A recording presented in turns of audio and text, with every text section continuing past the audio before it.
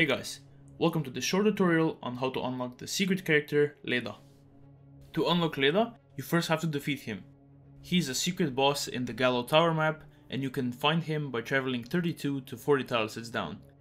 Because traveling so far down in the map takes a very long time, it is recommended that you play the map on hyper mode with a character that has a high movement speed bonus and the wings passive item to maximize your movement speed. The further down you advance in the map, the darker it will get. Once you are close to Leda, you will only be able to see in a small radius around your character, with the rest being shrouded in darkness, at which point you will only have to walk a bit further and you'll find Leda. This boss fight will take at least a couple of minutes as Leda has 88,000 HP, but as long as you got enough time left and can easily kite him around without other enemies being a nuisance, then it shouldn't be a problem.